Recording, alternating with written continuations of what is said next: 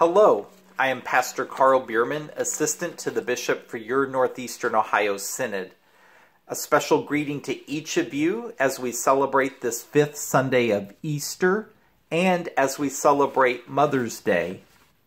Today's reading comes to us from 1 Peter chapter 2, verses 2 through 10. The introductory notes read, Christ is the cornerstone of God's saving work and the foundation of our lives. We are God's chosen holy people who continuously celebrate and declare the mercy of God we experience through Jesus Christ. 1 Peter reads, Like newborn infants, long for the pure spiritual milk, so that by it you may grow into salvation, if indeed you have tasted that the Lord is good. Come to him, a living stone, though rejected by mortals, yet chosen and precious in God's sight. And like living stones, let yourselves be built into a spiritual house, to be a holy priesthood, to offer spiritual sacrifices acceptable to God through Jesus Christ. For it stands in Scripture, See, I am laying in Zion a stone, a cornerstone chosen and precious, and whoever believes in him will not be put to shame. To you then who believe, he is precious, but for those who do not believe, the stone that the builders rejected has become the very head of the corner, and a stone that makes them stumble, and a rock that makes them fall.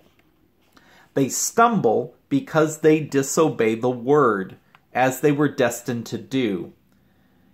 But you are a chosen race, a royal priesthood, a holy nation, God's own people, in order that you may proclaim the mighty acts of him who called you out of darkness into his marvelous light. Once you were not a people, but now you are God's people.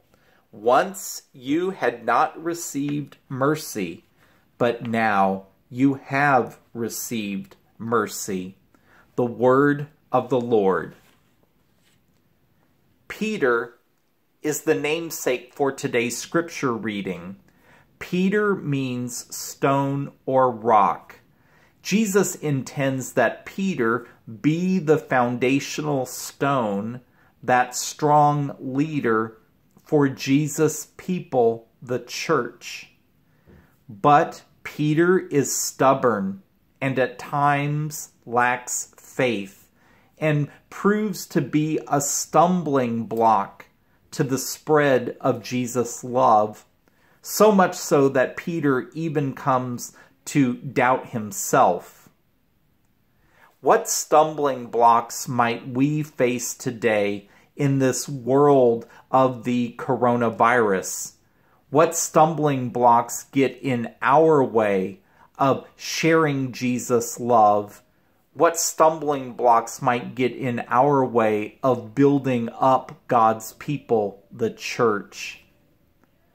Let us consider the plight of meatpacking workers, people who work minimum wage jobs in stores, the poor, people of color, healthcare workers, the owners of mom and pop businesses, people who must work in order to survive and put themselves in harm's way with the coronavirus, people who feel that they must choose between working and not being able to survive.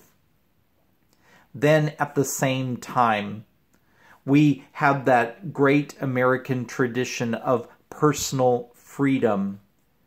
Yet that freedom today seems to have been taken to an extreme. Charlie Warzel, an editorialist, writes that freedom has now become the justification for people doing whatever they want without considering the impact of their actions upon others. All of that taken to yet another extreme results in the calculation that we hear today. People calculating what is an acceptable number of people dying in order that we might be able to continue living our lifestyles, opening up the economy. What is an acceptable number of deaths? Yet we remember that the Word of God says that every life is precious. We have that debate today that seems to have torn us apart as a people. That debate of whether people should wear masks or not.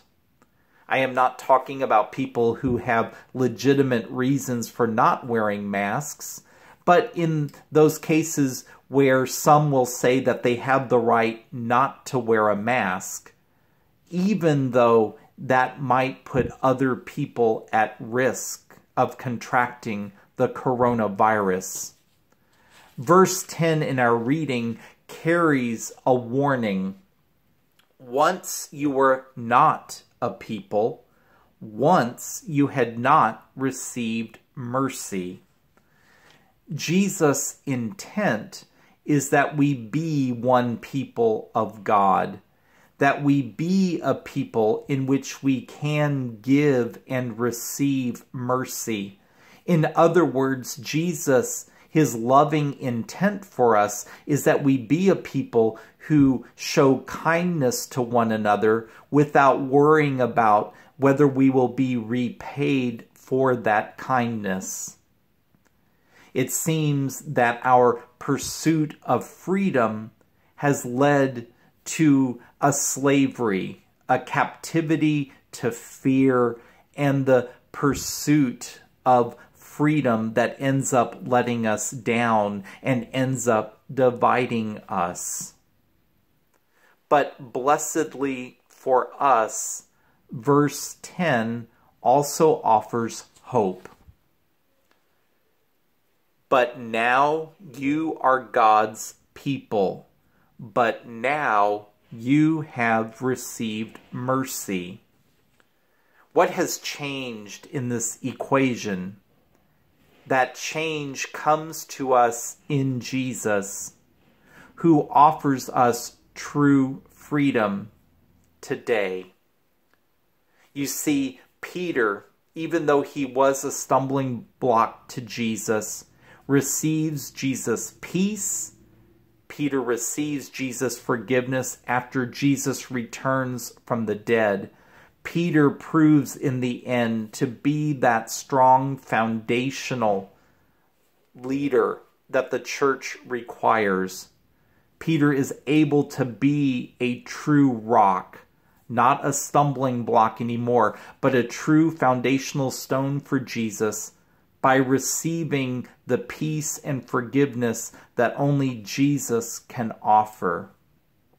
So today, we have that same hope as well, because Jesus wants us to be those foundational stones for Him, to build up God's people into a single people who give and receive mercy. The same mercy that Jesus shows for each of us by choosing to die on a cross and being willing to offer us the same peace and forgiveness that He gives to Peter. So today we are free. We have that true freedom in Jesus. Martin Luther, our spiritual namesake, our spiritual ancestor, writes in 1520. He writes about the true freedom that we as Christians have. That true freedom is the freedom to follow Jesus through the trials, the crosses of life. The freedom to follow Jesus in confidence that we will receive the same new life that Jesus now has. In other words, we are free to live lives of mercy. In this world that would encourage us to search out and grasp and fight for human freedom, instead in Jesus we have true spiritual freedom. True spiritual freedom which gives us hope in the new life that Jesus offers us. This true freedom is found in acts of mercy, true kindness shown to others, true kindness that works for new life and fairness for all.